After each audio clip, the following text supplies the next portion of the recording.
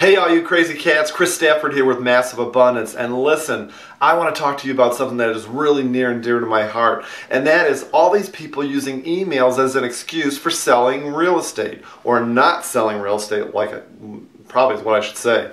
You know, the problem is that aside from being in a customer service position, anybody using and checking their emails every 14 minutes, like a lot of people are, means that you're not getting meaningful work done in your business day. And when you are a TREP, when you are working from home and you are a real estate agent, you want to learn how to be the best real estate broker or agent that you can be, you are going to have projects in your life. You're going to have prospecting. You're going to have to be meeting with sellers, and there are all kinds of things that are really money generating things that you need to be doing, and checking email, unless you're in a customer service position, checking email every 14 minutes is not one of them. This is really, really important. So I want to show you how to teach, or how to work your real estate business, I should say. Work your real estate business without being a slave to email. Start your day every single day with the 2 or 3 projects that you have to get done.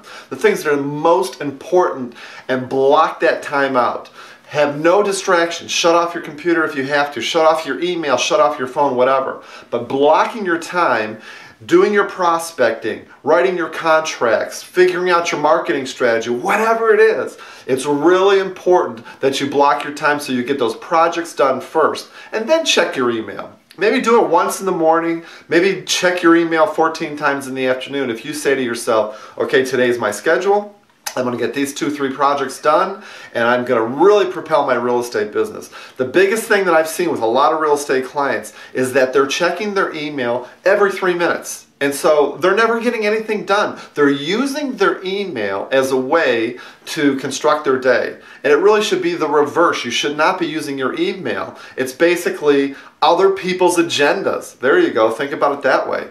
Your email are other people's agendas getting you sucked into their time.